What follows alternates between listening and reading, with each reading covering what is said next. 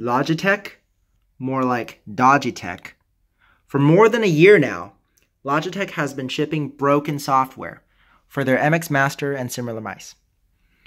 The smooth scrolling feature in Logitech options behaves like this in all new versions of the software since October 2017.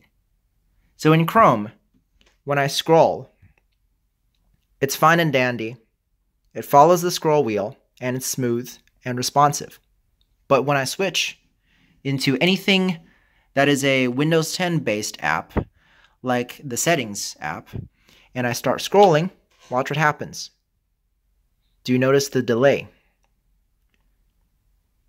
Look at that.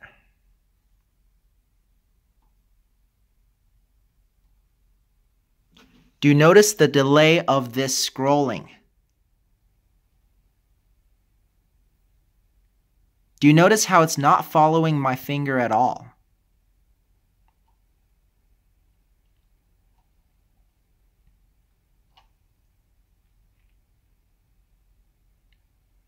Look at that. I'm not even doing anything and it's just moving by itself because everything comes with like a 2-second delay.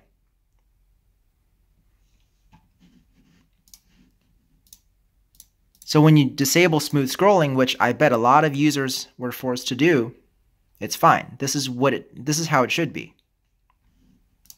But when you want to use smooth scrolling, when you try to use smooth scrolling, it becomes like this.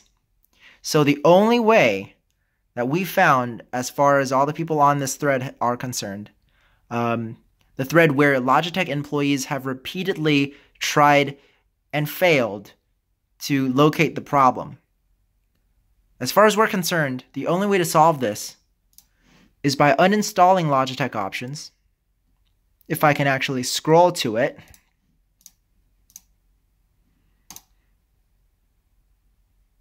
So you have to uninstall the latest version of Logitech options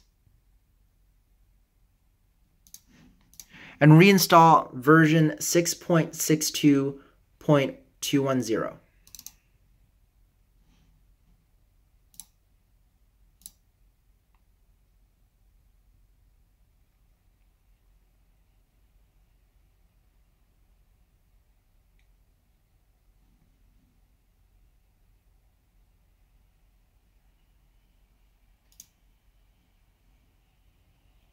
So now, I'm just going to change my scroll wheel direction to what I prefer and re-enable smooth scrolling. So now, watch what happens with smooth scrolling. So it's the same in Chrome, but when you go to a Windows 10 app, everything's responsive.